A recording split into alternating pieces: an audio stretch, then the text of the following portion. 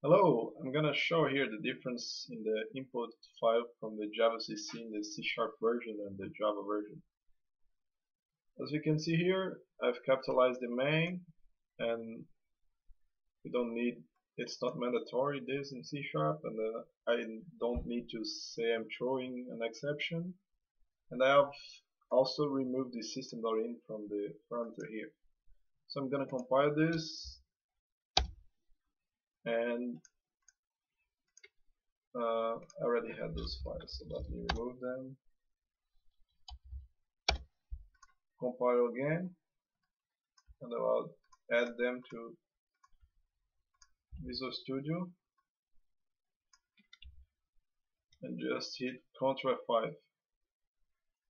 Let's say expecting input from the keyboard. If I don't put any file as default, I've created a constructor here where I can put a path to a file, so I just put here and that will get the input from this file here.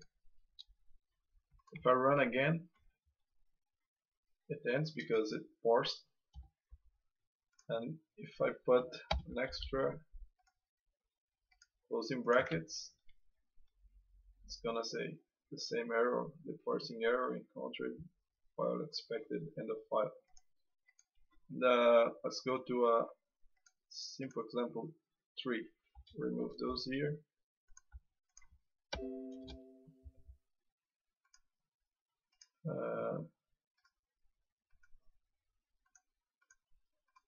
Simple example 3. Basically, I just had to change the print function and the main that I already showed on the last example. The rest kept the same. So let's compile it. Simple 3. There they are.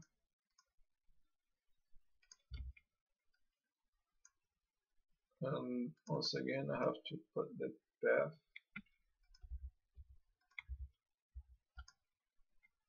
And this one is gonna count the level of next things and also accept spaces between them. So it says the level of next thing is 3. Same output as the Java one.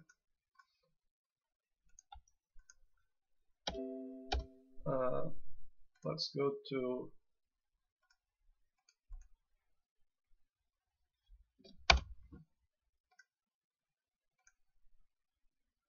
NLX later.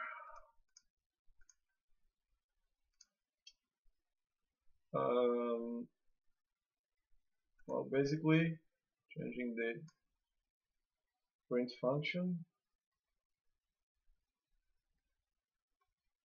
This vector in Java here I'm using a list.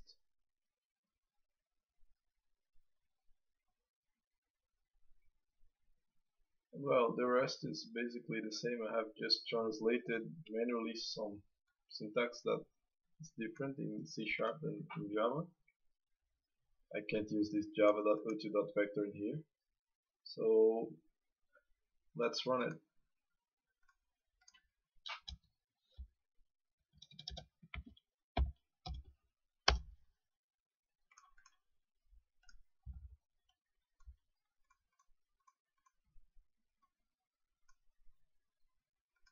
And again, now this one I'm gonna run on the prompt.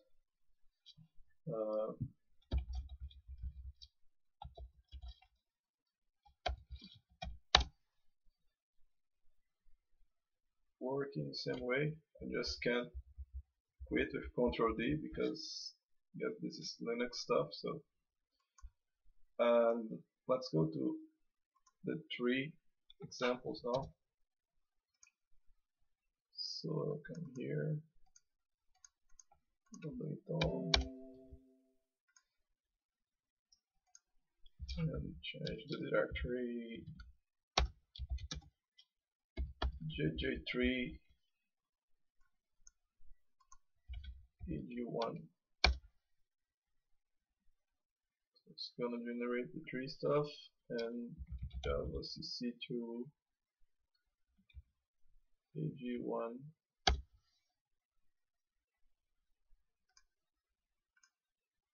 Now it has generated those things here. Um,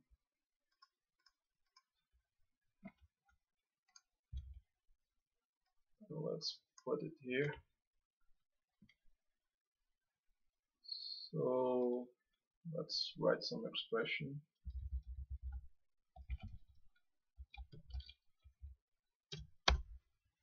There it is.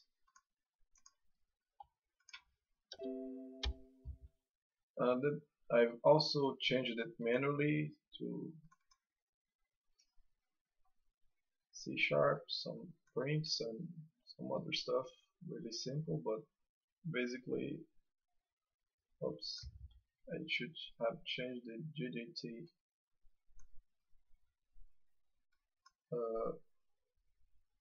Like the exceptions, I had to change most of them to just exception. Some places where it was throwing some specific exception C#, it might be a different specific exception. So I changed some of them to be just a common exception here.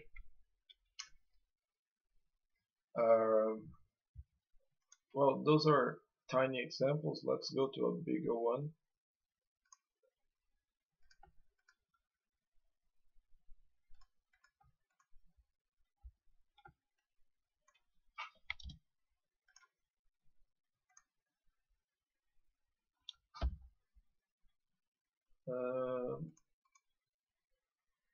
I've translated manually this parser here.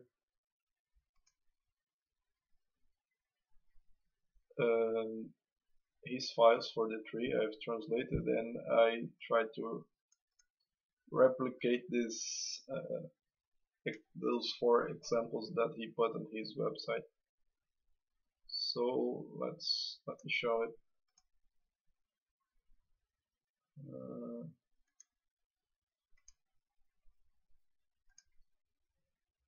Here are the 4 test files that are on the website.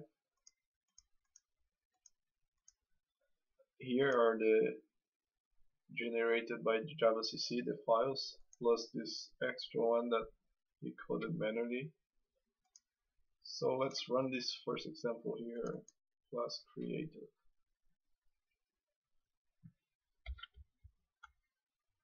He's just creating a compilation unit from nothing, like adding stuff,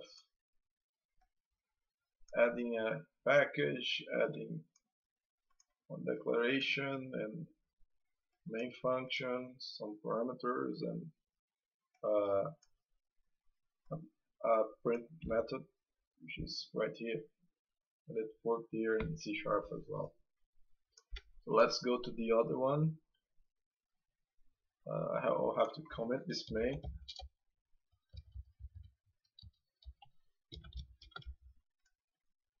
See printer and uncomment this one.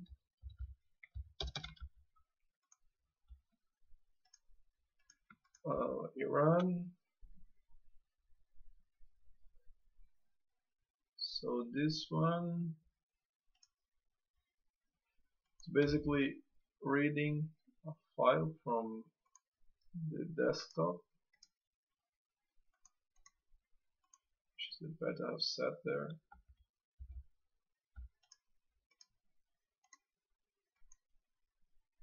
It's reading this file and printing it.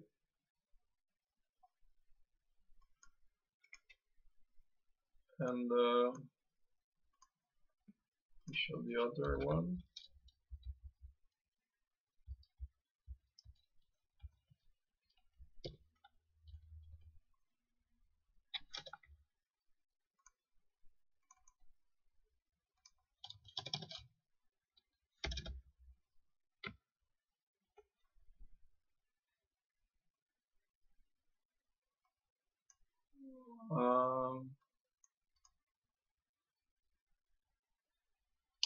Oh, sorry, this one was the one I just tested.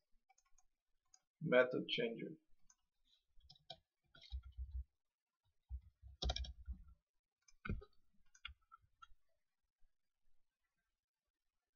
So what's he doing here? He's changing some method.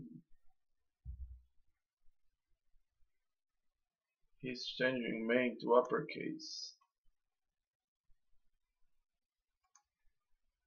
Okay, got this main here.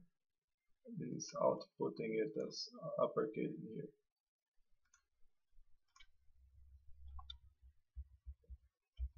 And the last one, method printer.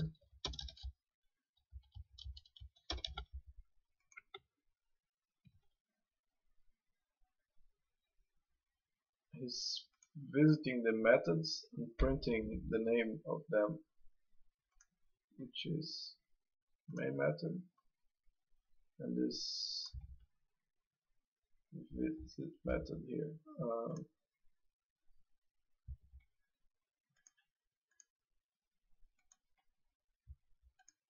Well, this visit method here, this is another class, sorry.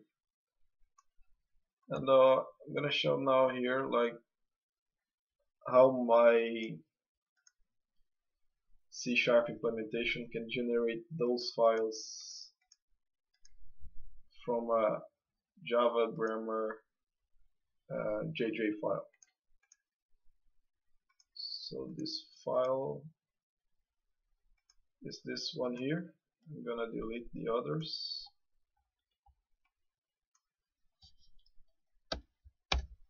And change the directory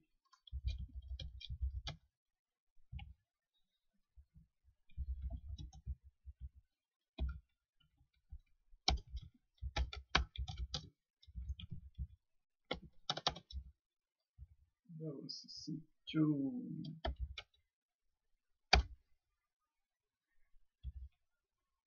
And there they are. Now I'm gonna replace the ones that are here in the Visual Studio. Those 7 files. And drag those. It won't compile because there's some stuff that I have to change manually, which is these extents I didn't implement for authors, but the first one I still have to add this thing. And this syntax that I can't put it manually because JavaCC won't parse if I put this in C#. I must put this after the method. And then if I try to put it here in JavaCC to say that was expecting a parenthesis. And those 10 errors I've changed to a string because I've converted it manually from Java to here, and it wouldn't accept this symbol here while parsing. So I've changed them to strings to make it faster to change it manually.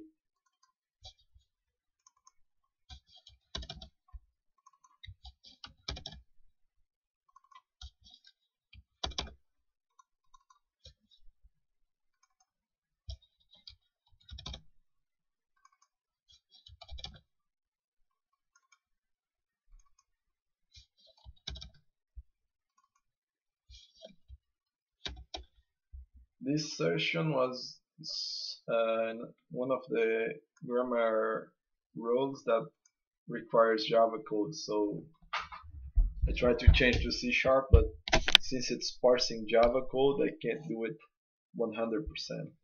But now that I've made those 13 changes, I compile again, I get the same result. Well, that's it. I expect you like it. Any feedback, any suggestion, just post there. Thank you.